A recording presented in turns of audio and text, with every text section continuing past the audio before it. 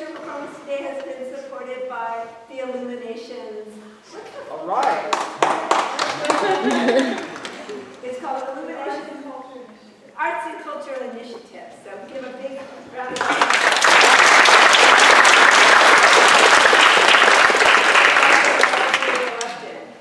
So I'm just going to give you a brief introduction to the performers today, and then I will turn it over to them.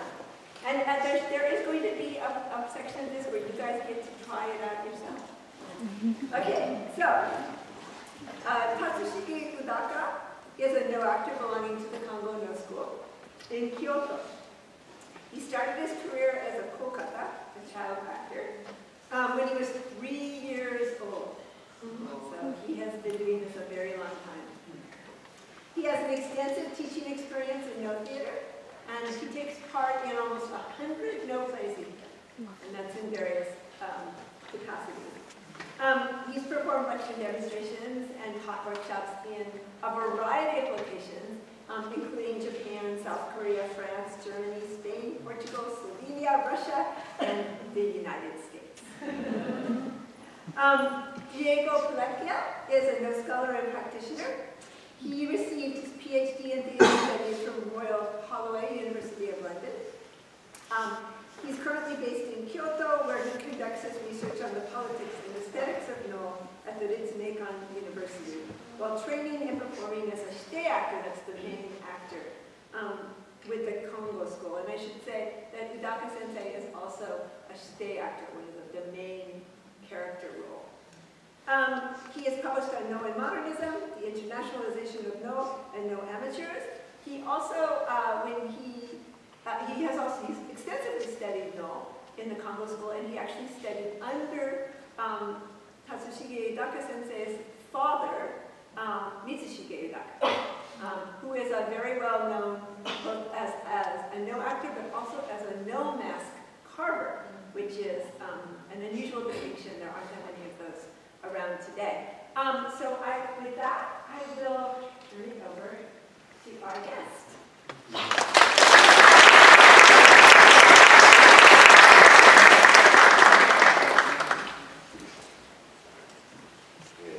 ただいまご紹介にあたりました、宇高達重です。よろしくお願いします。 My name is Udaka Tatsushige.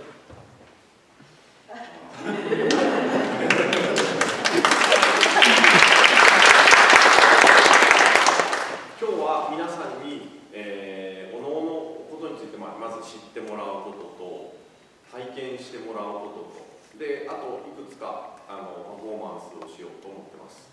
So today I would like to introduce the many elements of Noh theater. I would also like you guys to try some of our moves, perhaps. And I will also demonstrate some excerpts and dances from Noh plays. ぜひリラックスして楽しんでいただけたらと思います。 Please relax and enjoy. まずはですね、ちょっといくつかお話をしようと思います。 So I would like to introduce parts of Noh theater. 眠たくなってしまうかもしれませんけど、 Maybe it's a little boring, you get sleepy, but じゃあ今から始めたいと思います。 okay.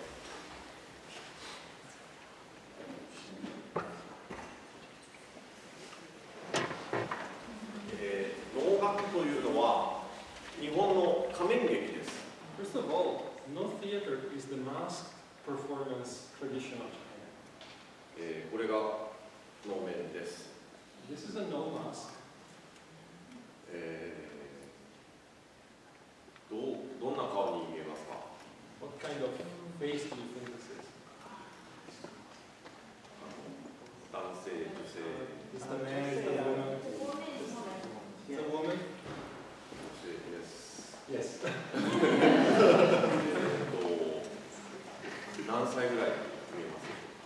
How old do you think she is? 20歳。almost 20歳。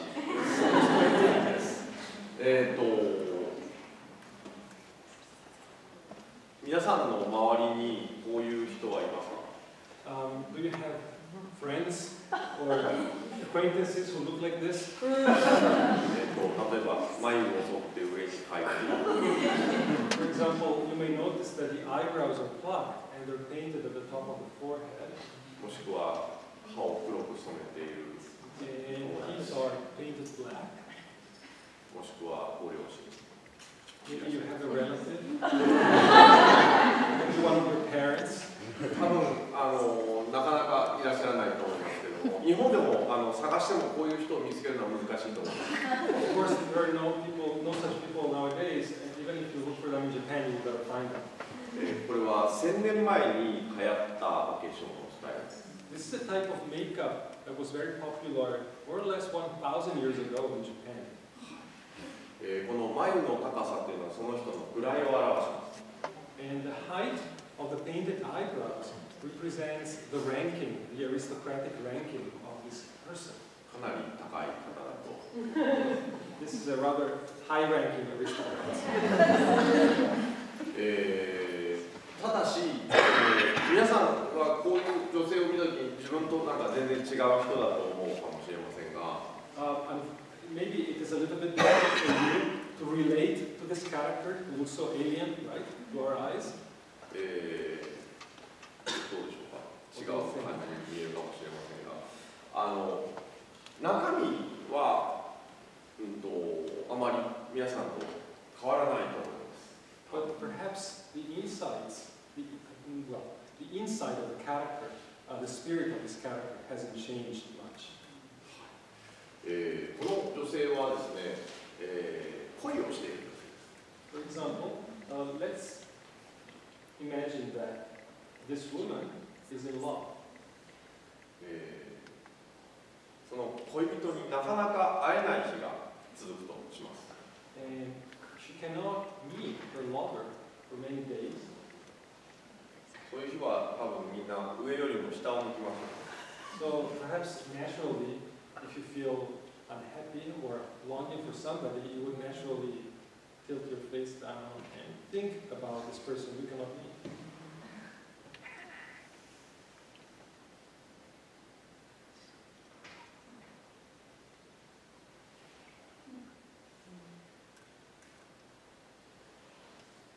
ちょっと寂しそうに見えますか She's getting sadder and sadder. ここに恋人が突然やってきたとします But eventually, her lover appears.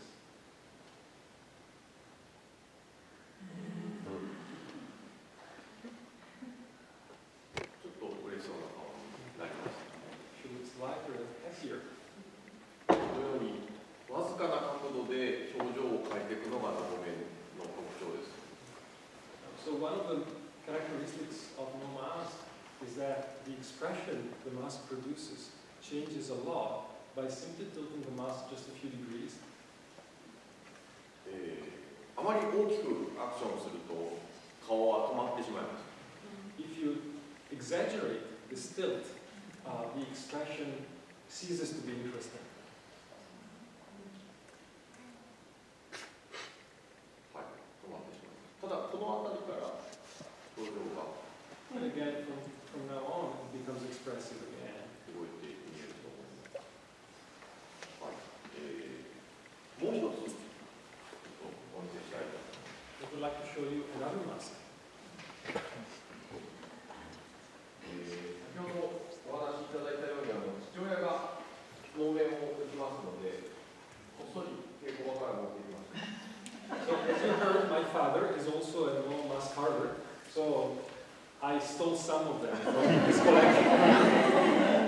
もしかしたら能面がまさかカリフォルニアに今あるとは思ってないかもしれない He doesn't imagine that his masks are in California. こんな次はどうですさあこれは男性でしょうか女性でしょうか What do you think? Is this a male character or a female character? Male?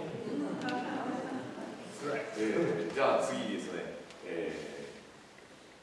How old is he? How old is he?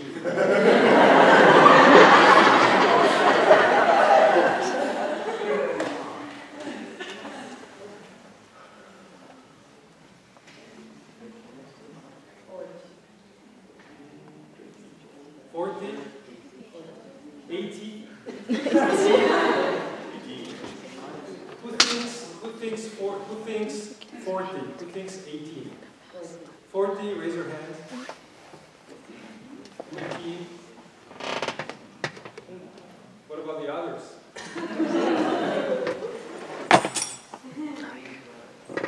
Okay. He's 16. この仮面の名前は16と言います。The name of this mask is Juroku, which means 16. はい。あまり嬉しくない名前なんです、本当は。嬉しくない名前。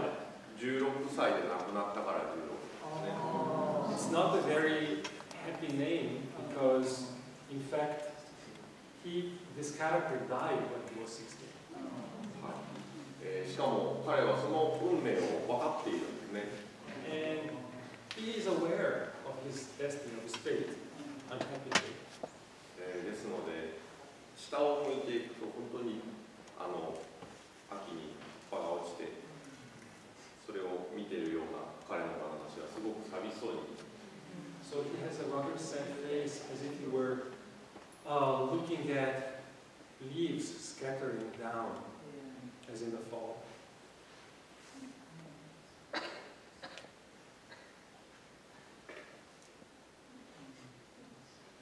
あまり笑うのは得意じゃない。It's not a very smiling expression. このようにですね、能面っていうのは動かない木の面なんですけれども、表情を豊かに表現することができる面です。So these masks, no masks, don't have movable parts in themselves, but by changing the angle, they are able to produce a great variety, a range of expressions. That's one particular feature of no masks. One more. Is this also for your father? This is another one stolen from the collection. Maybe you can tell.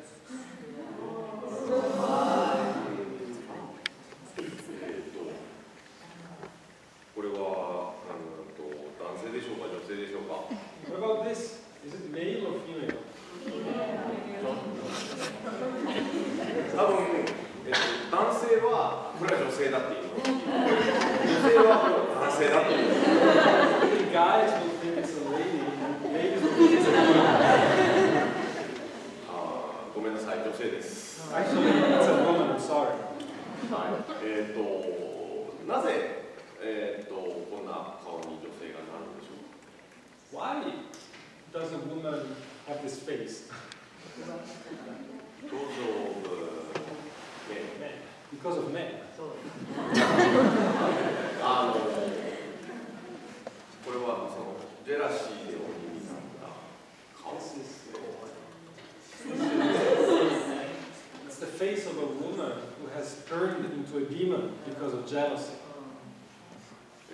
僕はとても嫉妬深いわけです。I'm also a very jealous person myself. ですので、すごく気持ちがわかる。So I understand that feeling very much. このただ怖いだけの鬼ではなくてですね、ちょっと口を隠して皆さん目を見てください。But it's not simply a scary mask. For example, let me hide the mouth and please, everybody, focus on the eyes. あまり怖そうに見えないです。It doesn't look all that scary after all. 寂しそうな、泣きそうな、苦しそうな、悲しそうな顔です。It looks like a rather sad and lonely, sad, lonely, suffering. It's the expression of internal suffering, yes, and tribulation. お子さんにちょっと質問をしてみたいんですけど、 I would like to ask something. こういう目のお母さんを見たことある。 Have you ever seen your mother with this face? 多分すごくいい子なんだ。 Good boy. 僕はこういう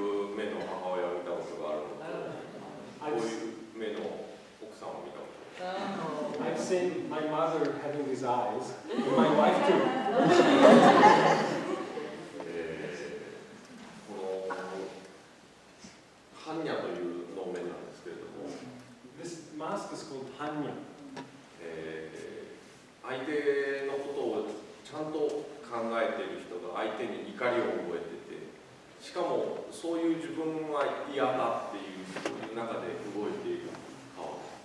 So it's the face of a woman who projects some bad feelings towards a man, but at the same time she's aware of these feelings and she feels pain inside her. Because of that, she doesn't like to be jealous, for example. She doesn't like to hate somebody. こういうふうにですね、能面によって、動かし方が変わるんですね。So, according to the mask, there are various types of manipulating them, using them. The ones you saw before, for example, required very delicate movements up and down, just tilting the mask a few degrees down, a few degrees up. But the hanya he showed now requires the actor to, we say, cut the mask, have very sharp movements left and right, up and down, to produce this or suggest anger and distress. このように仮面に応じて役者の動きが変わっています。 And so, according to the mask, the movements that we use in Noh change. 次は一着だけコスチュームを持ってきましたので。I've also brought a costume. I wonder if he stole this one too. Yes.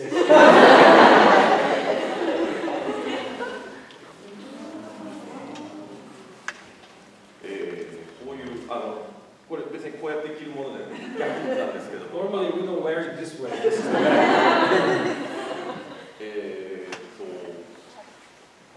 これは金色に光っている部分が見えると思います。Do you notice that there's some gold that is shining, glittering? これは金でできているわけです。It's real gold. あとは絹でできています。So the costume itself is completely made out of silk and gold thread. これは織物ですので、縦と横の糸をつなぎ合わせて折って作っています。 So the whole costume is woven in one piece. It's actually 4 pieces, 4 slabs like this. And so it's made by weaving horizontal and vertical thread together and inserting the gold thread. この、装束をですね、作るのにですね、何人もの職人さんが力を合わせて作っています。 So in order to make this costume, the many different artisans come together and work collaboratively towards the production of one piece of costume. どれぐらいの値段がすると思いますか？ How much do you think it is? How much does it cost?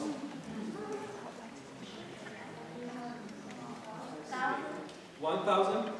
Who says 2? 10,000 down here?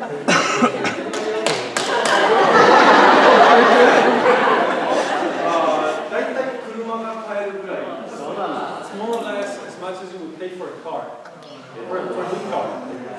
でももちろん車にもいろいろあると思いますけど、カロリーにもいろいろあります。 Of course, there are various types of cars and prices, and the same applies to costumes. 今作っている装束というのはもちろん能楽師がその銅を組んで、作っているものですけど、昔の武士が作らせたものっていうのはこの柄を刺繍で全部作れとかっていうそういう豪勢なものがあったりしました。 So, of course, nowadays, these costumes are order-made, and so no actors would order them, and the artisans would produce them. No actors perhaps need a loan to buy them, of course, so they go to the bank and they go to the loan to buy them. But back in the days, they were not, in fact, ordered by actors. They were given, presented by samurai who would have them and who would use them, perhaps, as regular garments, and they would donate them.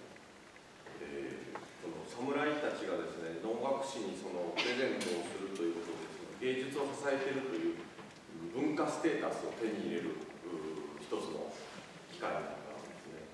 So, samurai, wealthy people, would donate costumes to non-actors as a way of signaling their cultural status.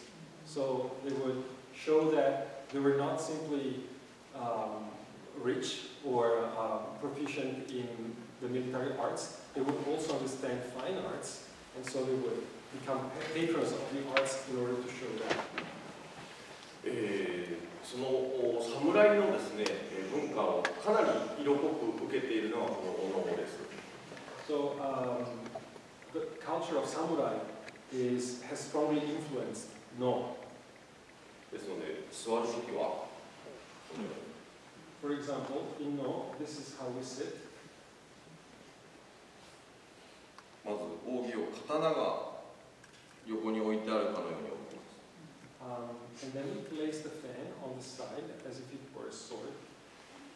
で、例えば歌うときにはこれを一つの貝のように置きます。And then when we sing, we place the fan in front of us like that in order to signal our space as well, the limit of the space. まあ歌わないんですけど。I'm not going to sing now, but he will later. まずですね、お能の動きの方から説明をしていきたいと思います。So first of all, I would like to introduce Noh movements.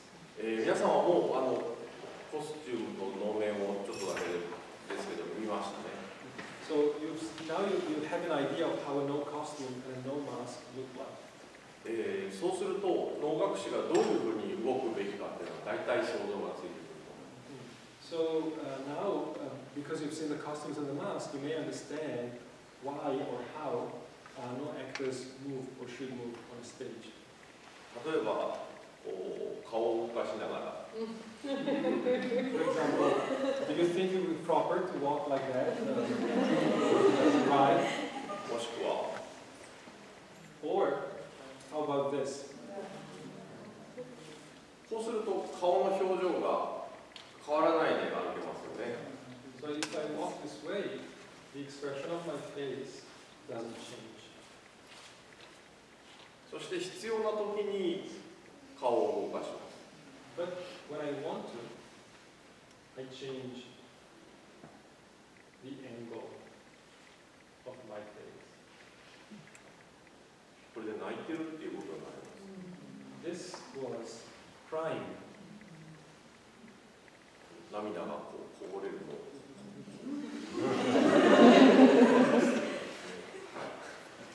もう逆に笑うという表現をやってみたい。Or now I show you how a Noh actor cries on stage. I will now show you how we express laughter. 一瞬なので見逃さないでください。It's going to be a very, very short instant, so please don't miss it.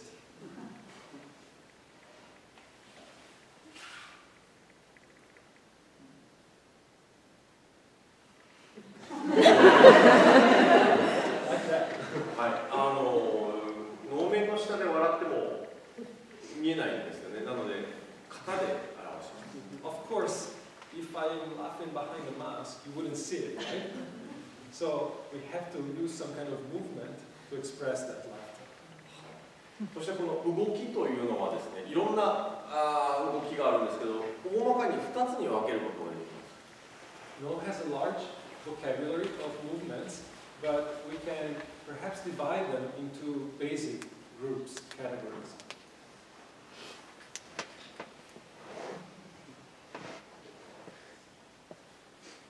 一人ボランティアをお願いします。I need a volunteer. お酒が強い人。Somebody who's good at drinking. So, please come here.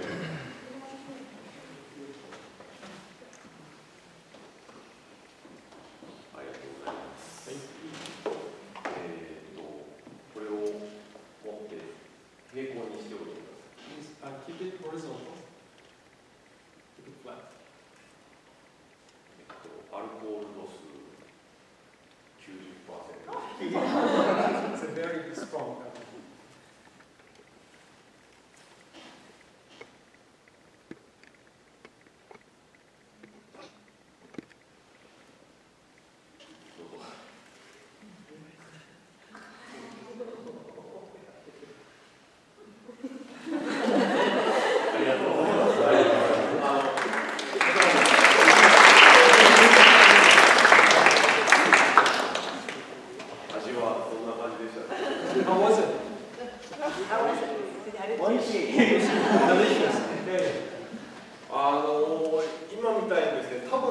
もが分かったであろう I think you all got it, right? お酒が継がれてそれを飲むということを What just happened? I poured some wine and he drank it. はい、後で水を飲んでおいていただWe need some water after that. 例えばそれがそのまま酔っ払ってしまったらですね、 For example, let's say that I drank a lot of that wine and I got drunk. 枕にして寝ます。 So I need a pillow, and that's my pillow. ちょうど時差ボケでそのまま寝てしまう。 I'm heavily jet lagged, so I would like to sleep like that. じゃあこれは How about this? What is this? A shield.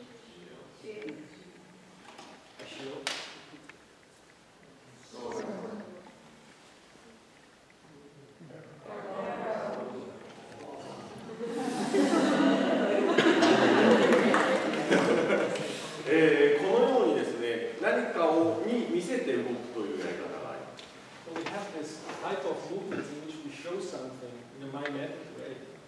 今度はもう一つ違う種類の動きをやってみたいと思います。 And I would like to show you a completely different type of movements. 今からやっていきますので、どういう動きかちょっと考えてみます。 So I'll try now, and please think about what I'm doing and try imagine what it is that I'm expressing.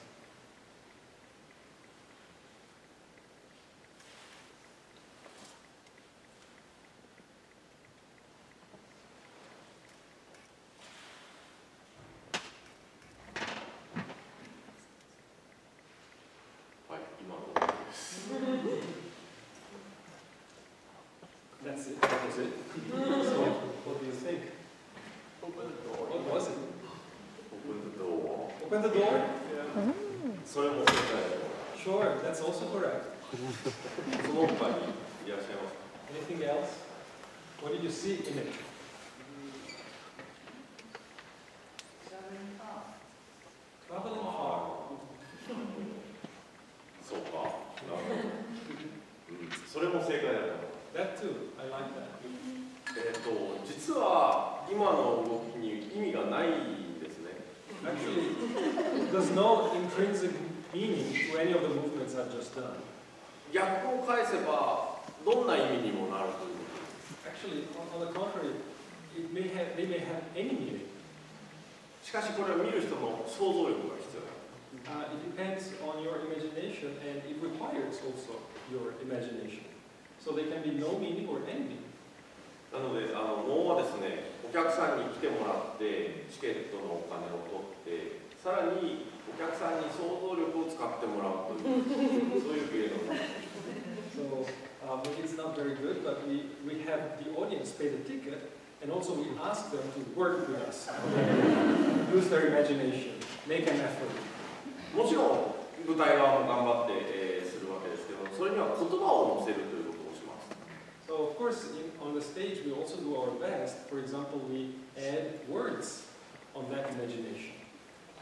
例えば今の動きをですね、春の山に咲いた桜をですね、綺麗だなと思うシーンにしたいと思います。 For example, now I would like to perform the same movements, and I will imagine that I'm looking in the distance at mountain peaks, and I see beautiful cherry blossoms, and I see them, and I enjoy the sight.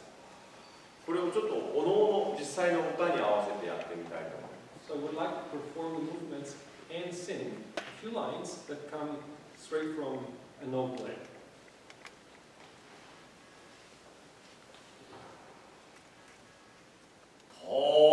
立ち出て峰の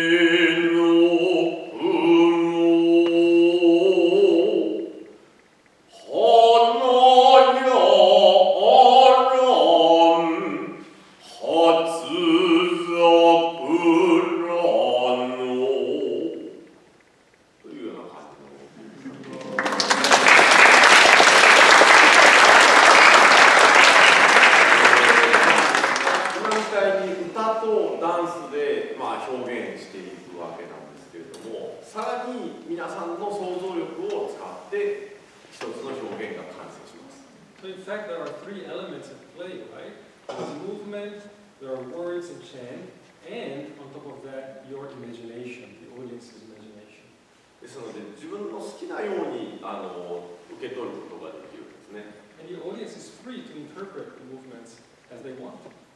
その代わり、歌の内容がわからないとちょっと難しい。If you don't understand the lines, it's a little bit hard to follow. 先ほどお見せしましたモノマネの動きというのはあまり言葉は必要なかったですよね。So, but in the beginning, I showed you mimetic movements, rather realistic movements. You didn't really need to know the words to understand what was going on, pouring the wine, the shield, the sword. そっちもちょっと歌いに合わせて動いてみたいと思います。 So now I would like to try and add words to those movements and demonstrate those words. 僕はこれを弓に見立てます。 So now this is my bow and arrow. で、狐を追っていく狩人の役をします。 And I will become a hunter looking for a little fox that is perhaps. 狐はじゃあディエゴさんにやってもらうかというとそうじゃない。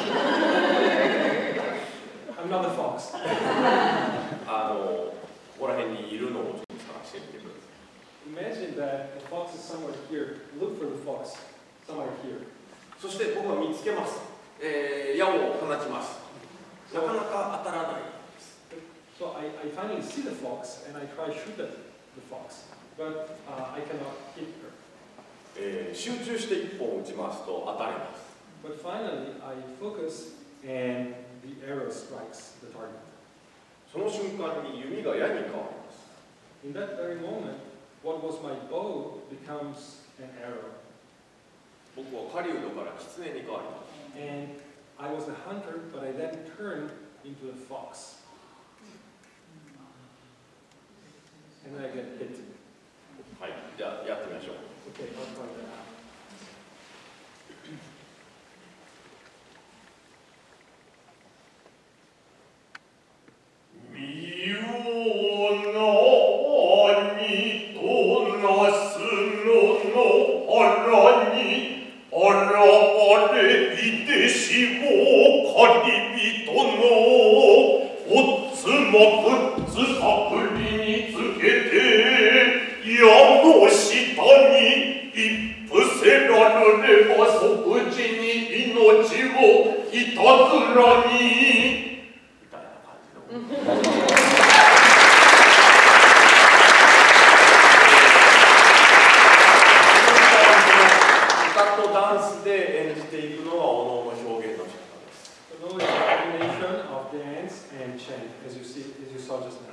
これに仮面の装束と On top of that, we have masks and costumes.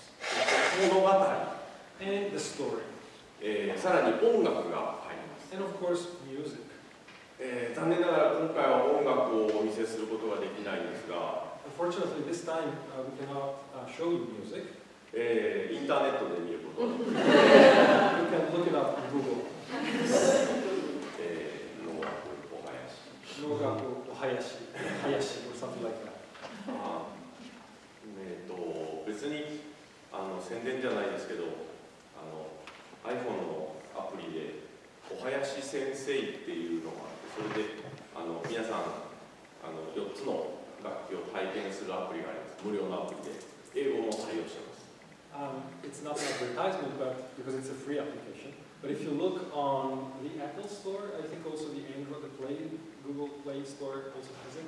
You can look for an application called Hayashi Sensei, and with the application you can try play the 4 instruments in the Noh orchestra, and it's also in English, so you can look it up and play with it. まあそれは後から皆さんにやっていただくことです。今からですね、皆さんと一緒に歌を歌ってみたいと思います。Now I would like to try something. Sing a little bit with you guys. はい、皆さん聞いてなかったですよね、これは。You didn't expect that. でもやってもらおうと思います。Okay, but I would like to try. まずですね、ここに皆さんいろんな声の音域の人たちがいると思います。I think that among everybody here, there's a great variety of pitches and registers. まず男性をちょっと低いめの声を出してもらって、そのドレミファソラシドの1オクターブ上で女性が歌っていただければと思います。 First of all, I would like to start with the guys, sing a low pitch, and then lift it high, and then we can finally join the women in the audience as well. なので、例えば男性が「あー」ってやったら女性は「あー」まあまあそんな感じでやってもらいたいです。同時にですね。はい、で僕が今から「あー」っていう言葉をずーっと伸ばしますので、それと同じ高さでなるべく長く大きく歌ってもらいたいです。男性と女性同時に。はい、で男性がここで女性がドリムファソラシドの上のところで。 So basically, okay, so men and women are going to sing together. Men are going to sing at a low octave, perhaps his octave, and women, I guess, are going to sing at a higher octave, the same note, but at a higher point. Okay, it's easier to try than to explain that. じゃあ今から一息でいきますよ。 In one breath. 2回するのなしですよ。 Okay, you don't have to breathe in the middle. じゃあ、いきます。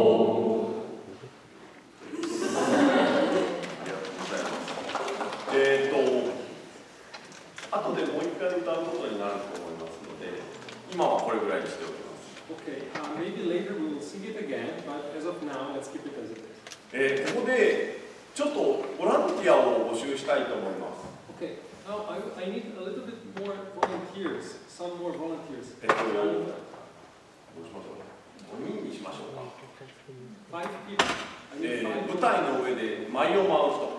Okay, people who want to dance on stage. あれもしよかったら、Raise your hand if you want to. Don't be shy. Okay. One. あと3人。We need 3 more. Sure. Three. あ、OK。あと1人。One more. Last chance.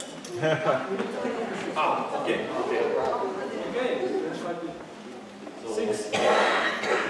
あ、6人でももちろん OK です。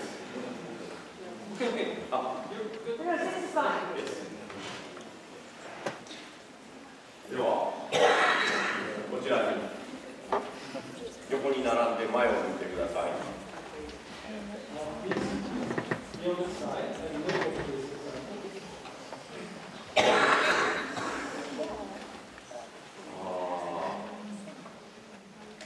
まず、まっすぐ向こうを見てください。First of all, look in front of you, look straight in front of you. このまっすぐ見ているっていうのが舞台の上に立つ人で一番大事なことです。Being standing and looking right straight in front of you is the most important thing for people on stage. 次に、正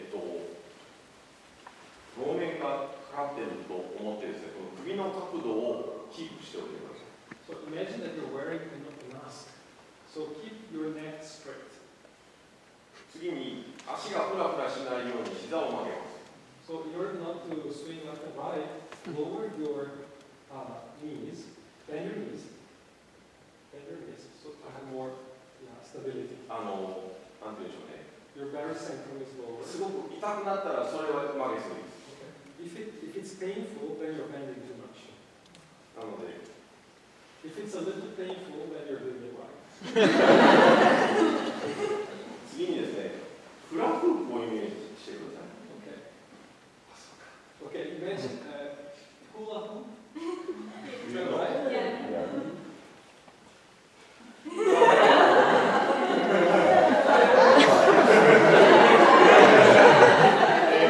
そのフラフープの前の方を持ってください。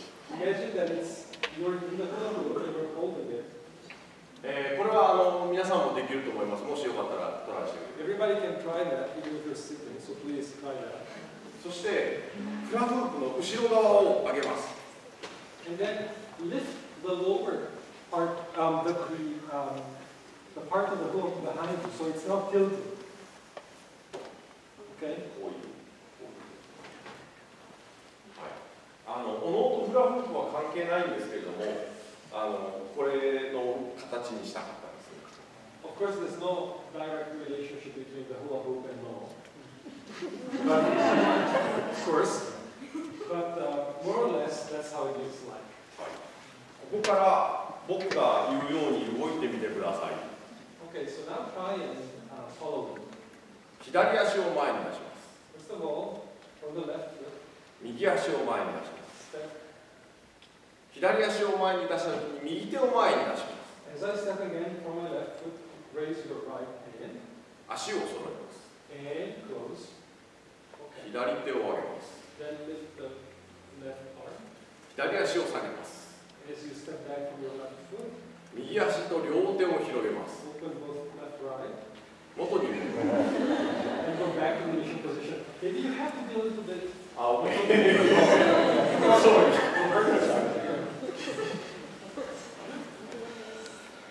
今の動きをさっき僕は仕掛け開きという動きなんですけど、桜を見る動きに使いました。 So this is exactly what I did before when I was demonstrating looking at the mountain peaks and seeing the flowers and observing them. で、あまり時間がないので、右と左を忘れてください。There's not a lot of time, so forget about what goes first, left or right. まず覚えてもらいたいのは、前に出て右手、前に出て山を指します。 So the most important thing that I would like you guys to remember is that you're stepping forward and then you're pointing at a mountain. そして手を広げて後ろに下がって、 And then you're opening both arms and stepping back リラックスします。 and going back to a relaxed position. でもまだ山を見ておいてくだ But さい。 you keep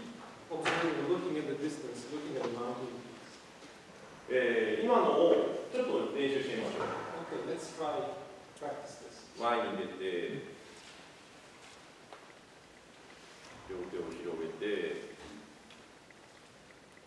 じっと見てます。次がActually, the next one is the right one.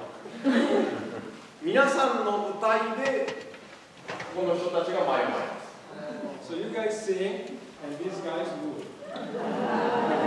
僕は両方やるので、I do both and I film it. 一回リハーサルしましょ First of all, a little rehearsal. う。じゃあ、いきます。Okay.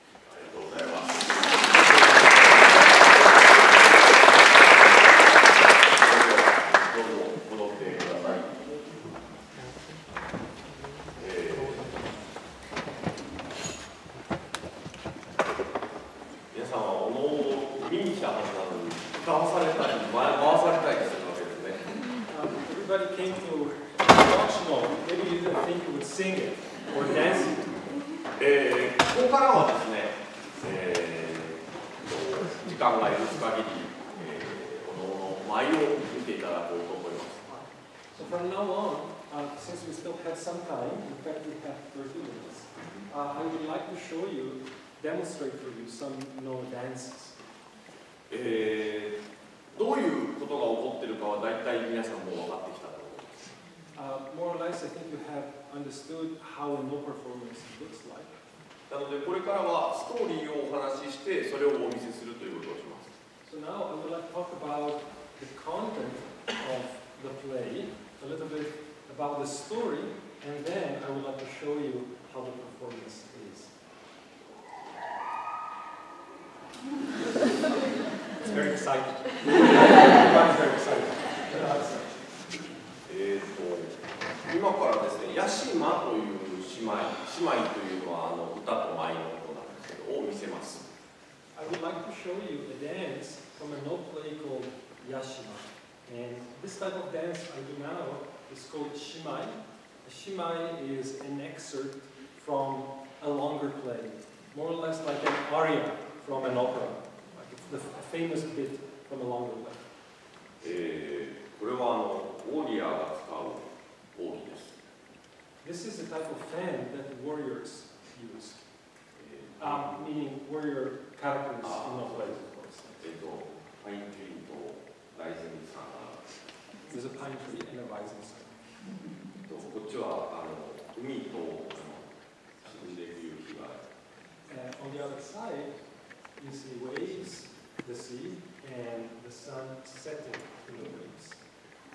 こちらは勝って登っていく、こちらは負けて沈んでいくを表しています。So they're showing two types of two flavors. This is symbolizing victory in battle, victory for a warrior.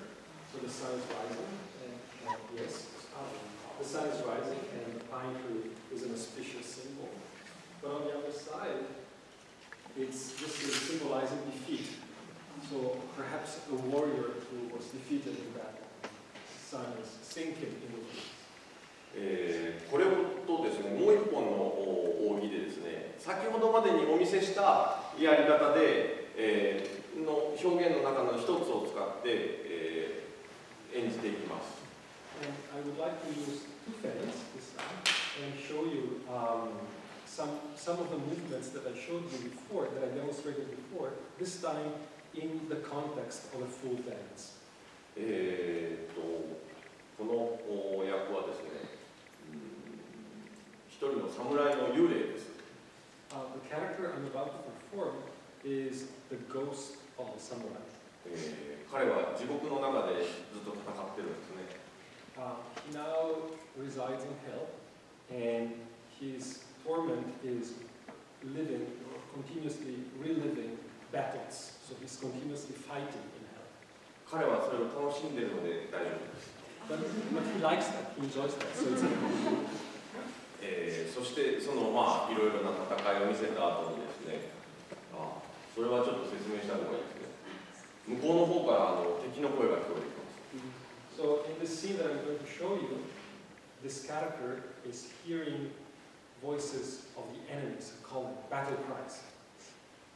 でこれをもう何に使うかわかると思います。And now you understand what this character is using the fan for, right? This is a shield, and he would then draw his.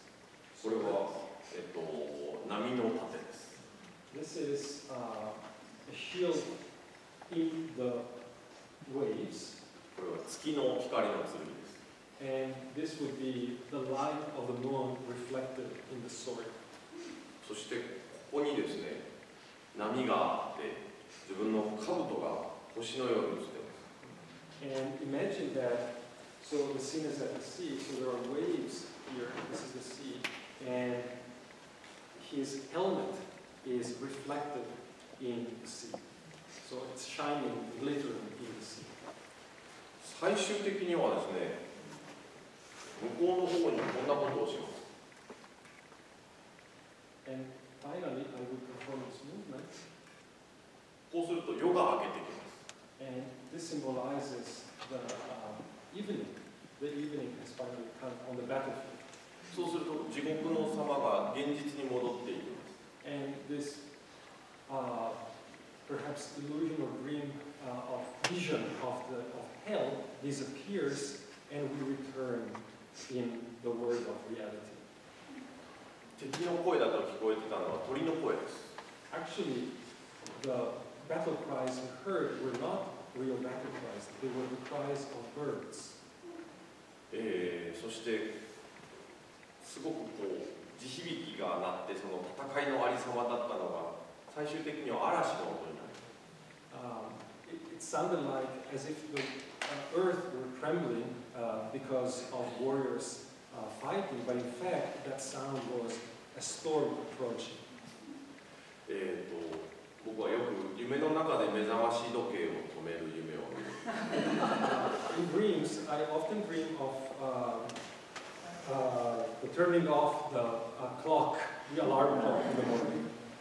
そうするとですね、起きた時に止まってるんですね。And so when I wake up, in fact, the clock has stopped. なので、So it was not a dream. 夢と現実っていうのはそんなもの。So was it dream? Was it reality? Was the clock in my dream? Was the alarm clock a real alarm clock? ではやってみましょう。So I'll try that now.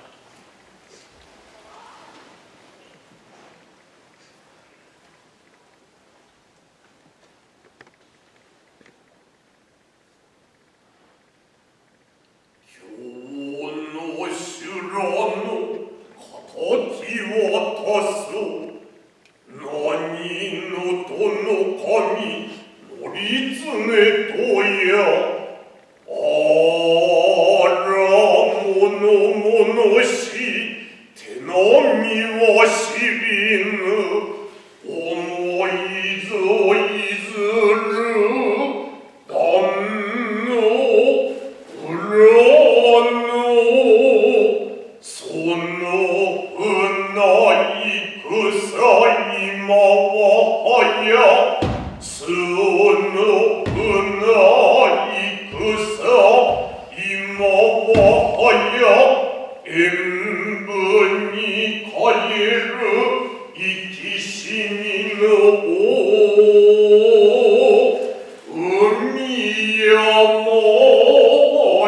一度に振動して船よりは時の声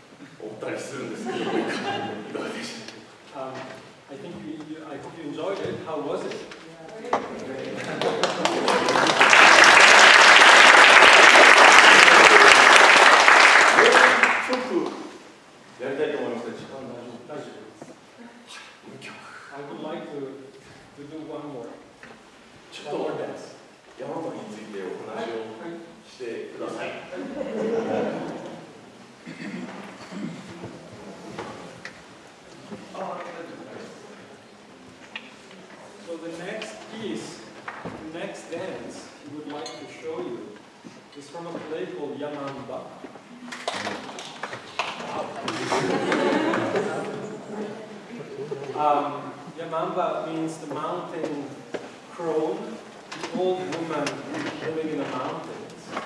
So it's a rather mysterious character, in fact.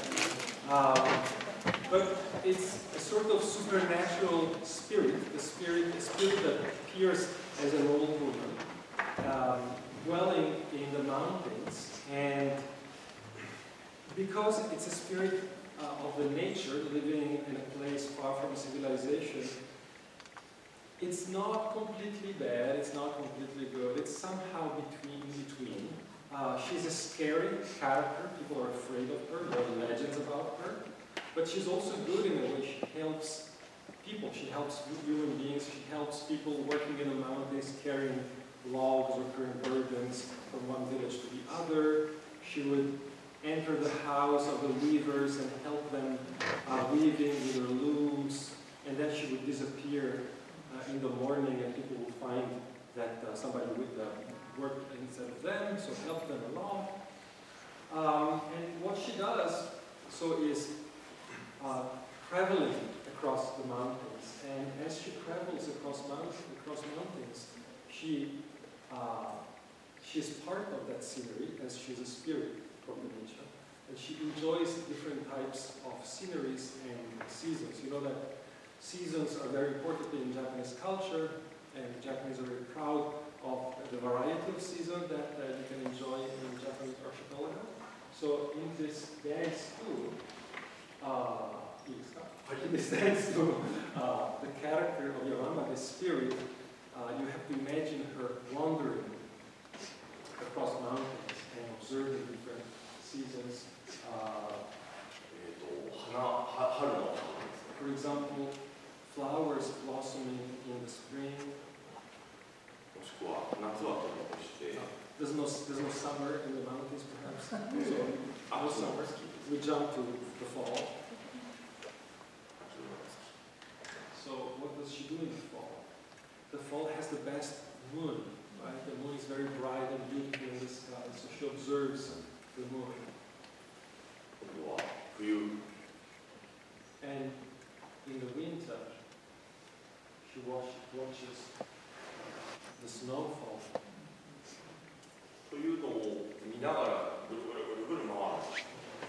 As she watches this, she goes in circles around peaks, circles around mountains. And disappears.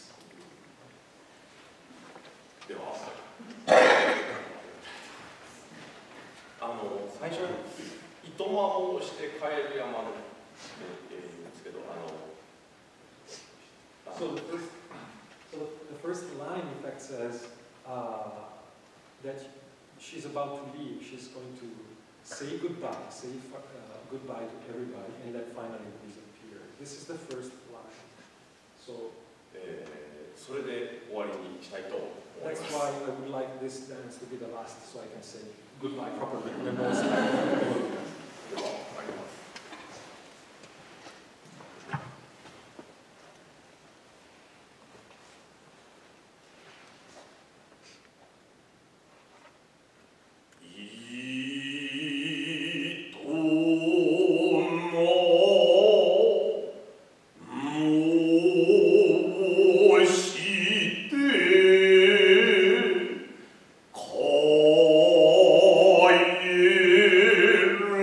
帰る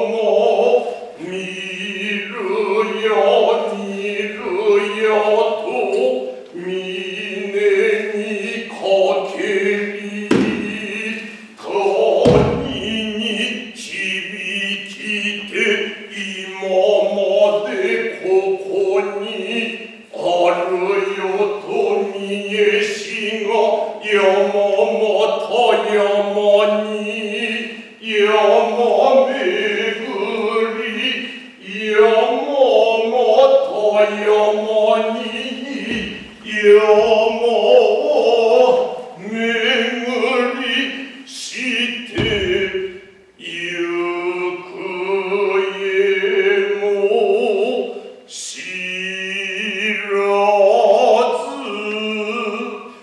なりにけり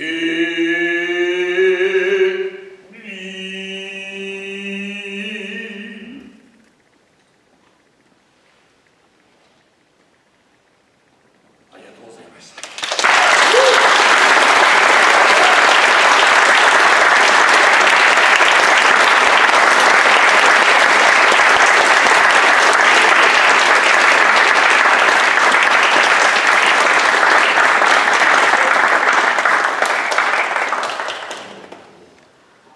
以上で、本日の日本のレクチャーのデモンストレーションを終わらせていただこうと思います。どうもありがとうございました。Thank you very much.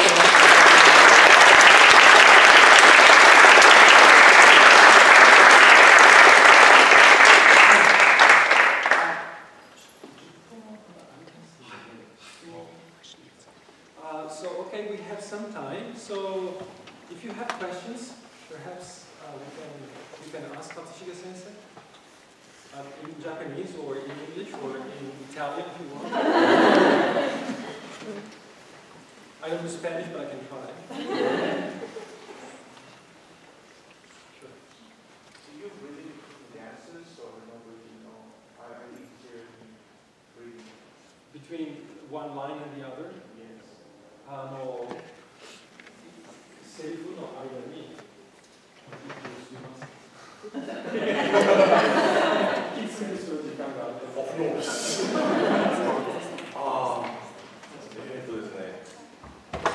実は1人のダンサーと8人のコーラスが交互にいきます。Normally, in a performance, you would have somebody dance and 8 people sing. So he wouldn't sing throughout the dance, it's just this is something he does for demonstrations. それはまあいろいろな理由が。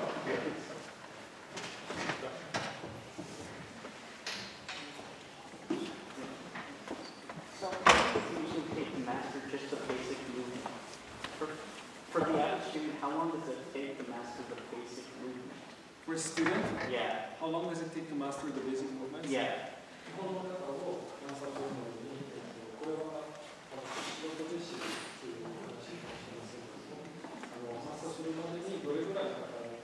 今の桜を見る動きをそのまま続けて最後までやると半年はかかると思います。 For example, let's take as an example the dance that you guys demonstrated before. So what you did was the beginning of the dance, and there are some few more movements, but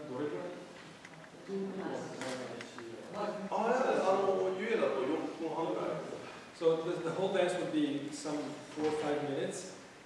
So in order to master that 4 or 5 minutes dance, takes more or less half a year. Takes a student more or less half a year. What kind of venues are these performances usually in? Like, are they in smaller theaters, bigger theaters, indoors, outdoors?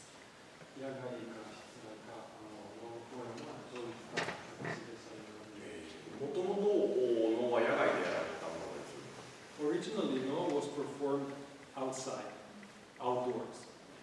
それがヨーロッパのオペラハウスの影響を受けて、今は室内でやることの方が多くなる。 But Japan was very influenced by Western opera and theater, so basically they brought the outdoor stages indoors. And so most performances are now performed indoors, not outdoors anymore. But the stage you have indoors look like a stage you have outdoors. So they brought the outdoors indoors. What would you say is probably the most famous no play? most famous の一番有名なこれは多分日本パーティーとっての一番有名なノートで言うと外国人と私が面白い説私の会社I don't know no, sorry, I added something to your question. I said maybe it depends on whether you're in Japan or not. Maybe Maybe a play called Hagoromo. Hagoromo is often translated as the feather mantle, the celestial robe. Very nice, lofty names. So maybe that would be the most famous, at least it's the most famous in Japan. But maybe abroad. It's been translated since the late 19th century. So, do you have a play? Do you have a favorite no play or no play? Oh no, I was sorry. So no women perform now? Is it all male? Or women now? それもですね、やはり明治時代ですけれども、女性の能楽師がプロになっていく流れができています。で、もっともっと昔でいくと、能を作ったって言われている観阿弥世阿弥の中の観阿弥は女性のダンサーにすごく影響を受けて今の能のスタイルを作りました。So if you look at the origin of No, one of the founders of No was very much influenced by a female dancer. So he was a male himself, but he used the art of a woman and incorporated it into his art. And then he was saying that since the Meiji period, so again since the late 19th century, women have been recognized as professionals and they have performed as professionals as well. So there are female professional No dancers as well as men.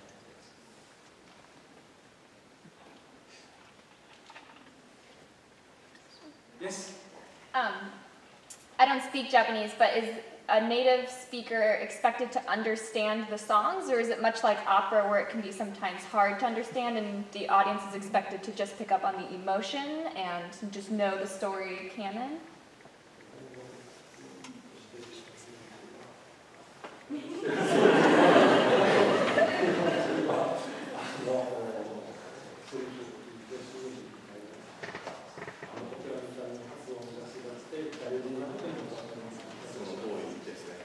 Maybe it's more like opera for Italians, if you want, or for French people as well, for French-speaking people. Anyway, it's not immediate. There's no immediate understanding. You would have to read the libretto, read the text in order to pick up what they're saying.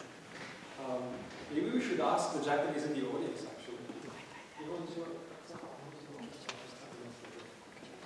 Could you pick it up? Japanese people in the audience? Japanese speaking people in the audience? Yes? いいですよ。集中したら単語を聞こえたりとかして、月とか言われたら、雪とか桜とか言われたら、キーワードが分かるようなますけど、でも多分初見で初めて見て、みんながしっかり理解するのが。So that was interesting. So basically she's saying that if I focus, if she pays attention, she picks up some words, some keywords, maybe some words that are used in contemporary Japanese as well, like moon or snow or sea, stuff like that. But it's hard even for a native Japanese speaker to follow what the actor is singing as if he were speaking contemporary Japanese. Okay. Yeah?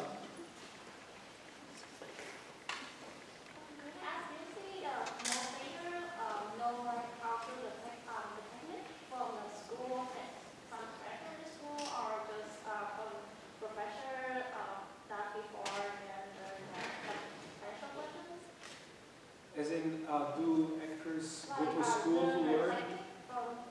A school? Or from somebody in particular? Okay. So do actors go, is there a school of No?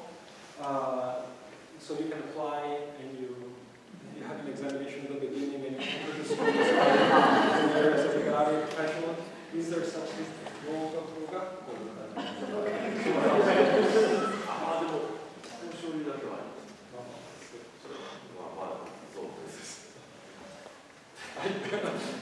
No, the answer is no. There is no such thing as a no, school of no. Unfortunately, I would like it. There are some programs, but anyway, there's no established school of no. So, in order to learn no, you have to be born, either you're born into a family of no, like him, or you start learning from a professional like his father, and that's my case, for example. So you can start later as well. But most professional actors begin at a very early age, and of course that makes a huge difference.